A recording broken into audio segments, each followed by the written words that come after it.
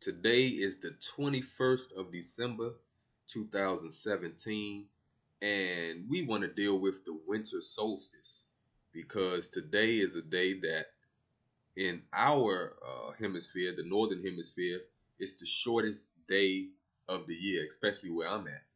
And so I'm in the DC area, so we have the shortest day of the year today.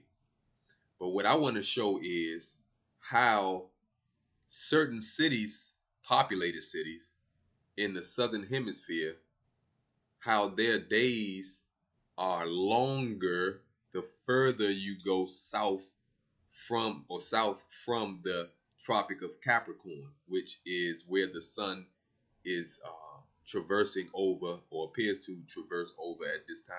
It appears to be above the Tropic of Capricorn. So we're going to go from around the Tropic of Capricorn further south and see what we see. First, I want to start with Sao Paulo, Brazil. This is pretty much on the Tropic of Capricorn.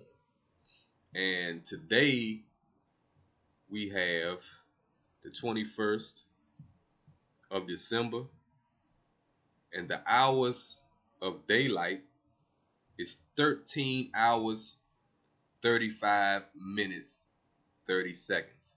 So approximately 13 and a half hours of daylight or light or the sun being above the horizon at the Tropic of Capricorn. Now we know after this day, the sun starts to go back towards the equator, towards the northern hemisphere. So that means it doesn't get any further south than today. That's understood. Now, when we go further south, now remember 13 and a half hours approximately at Sao Paulo. Now we go further south to Punta Arenas, Chile. Let's see what today's hours are. Oh, past it. Okay, we're looking at almost 17 hours. So you're looking at approximately 3.5 hours longer daylight. How is this possible on a flat earth? Let's look at a map of South America. And we see Chile up here. And the further we go south, which is Punta Arenas, which is, in Chile, of course. Yes, in Chile. And we look at Sao Paulo, which is pretty much on the Tropic of Capricorn. And yet, the further we go south, we have longer hours of daylight. How is this possible on any flat earth model that I've seen? It's not possible on any flat earth model that I've seen. So please, this is a question to the flat earthers. Please show me a map that verifies what we see here. Let's check another southern hemisphere continent.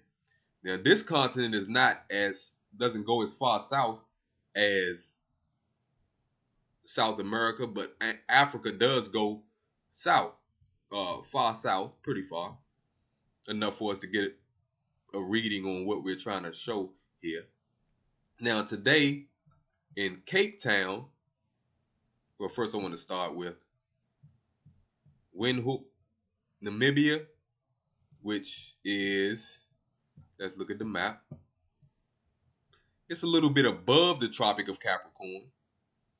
However, it's a lot closer to the Tropic of Capricorn where the sun is traversing over or appears to traverse over at this day. So it's a lot closer to the Tropic of Capricorn than Cape Town, which is further south. And the daylight hours is 13 hours, 31 minutes. Okay, now let's look at Cape Town. Cape Town is 14 hours, 25 minutes. So almost an hour difference longer in Cape Town. Now, how is this possible on a flat earth model? This is showing something to the effect that the land masses are appearing to converge the further you go down south. but that's another subject. So the last point I want to make in this video is that if we look at, now that phone rings maybe once a day, and it's ringing right now, and I don't think I'll be doing any editing to this, but anyway, now if we look at Cape Town, South Africa is around here, and we're looking at Punta Arenas, that is around here, which is further south. Now, once again, the same point. We look at Cape Town, we have 14 hours, 25 minutes. But the further we go south to Punta Arenas, which one it is? Is this it? Let's see. No, that definitely ain't it. Let's go here. Go back up just to, oh, that is it.